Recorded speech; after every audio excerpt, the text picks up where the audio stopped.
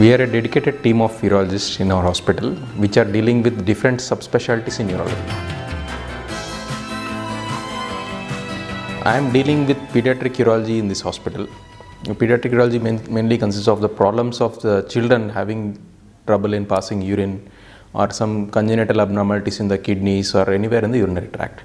So there are various advances in the treatment of such conditions like use of laser or other endoscopic and laparoscopic methods in the treatment of these conditions in children.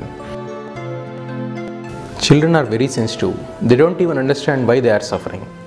Our team sensitively realizes this and we ensure the best possible technology is utilized so that they don't suffer any further. After all, children are children.